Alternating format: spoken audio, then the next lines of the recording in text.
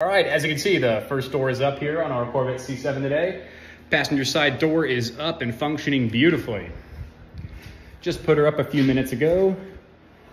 Bring that door down, then you let her close. Beautiful. Opens out, stops right here, and then it just makes its way on up. Nice. Beautiful, beautiful, beautiful, beautiful.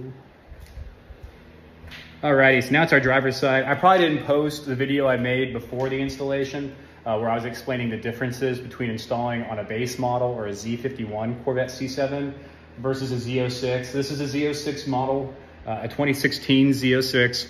So on all Corvette C7s, when you're installing the vertical door hinges, you have to be careful of this guy right here because he likes to be right here in the way. So you do have to push it out of the way while you're putting the hinge on.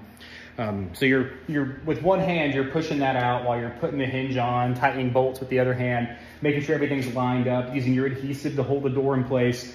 And then of course you have that in the way. So definitely probably more of a two-person job to make it easier, especially if it's your first time doing it. Here on our driver's side, I've got to deal with these transmission lines. That's what they are. In the original video before I do the installation, I'm explaining the differences. You would not normally see this on a C7 or a C7 Z51. This is just on the Z06s. So I'll have to pull these forward. I'll have to tighten them and pull them forward so that way they're out of the way as I put this hinge on. So that's a bit of a rigmarole that I've got to do. And as a one-man army, it is a little bit difficult, which is why I did the passenger side first, because this one was going to be the easier one. So I wanted to go ahead and get it on, get it out of the way. Now time to focus on our driver's side. All right, beautiful. Well, thank you all for tuning in and checking it out today. Be sure, if you like the channel and all that, be sure to follow us on the other social media accounts. I'm terrible at posting all the videos.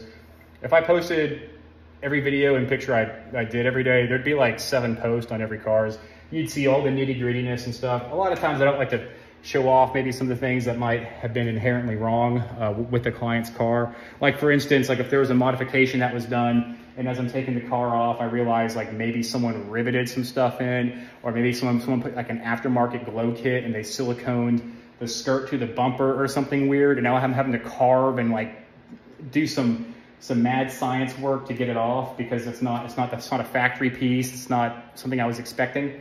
I don't like to show a lot of that because I don't want to show, other mechanics and maybe their work and mistakes they made. I don't want to do that. So, but I do create a lot of content and videos that just never get posted because we're just always on the move.